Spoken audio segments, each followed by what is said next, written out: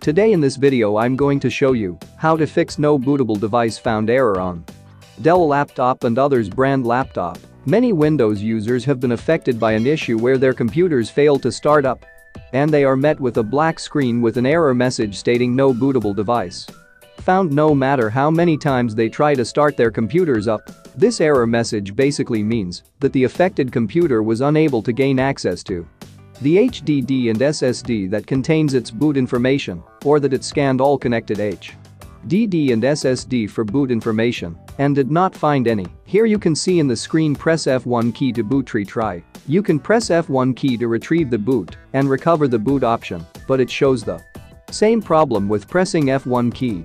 Thereafter you can press F2 key for setup utility, and as soon as you press F2 key, your BIOS setup settings will open. After the BIOS settings come, when you first come to BIOS settings you go to boot sequence. After the boot sequence comes, you can see the boot list options in legacy mode and UEFI mode.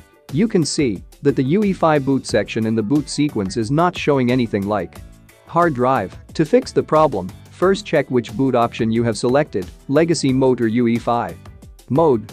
My boot option UEFI mode is selected. You just select legacy boot mode. Your system supports legacy mode but does not support UEFI mode. UEFI mode is selected. The problem is showing no bootable device found when turning on the laptop. After enabling legacy mode, click the apply button. Then after you save all the settings, simply click the exit button. After clicking exit, your computer will restart. When your system restarts, the laptop will turn on again.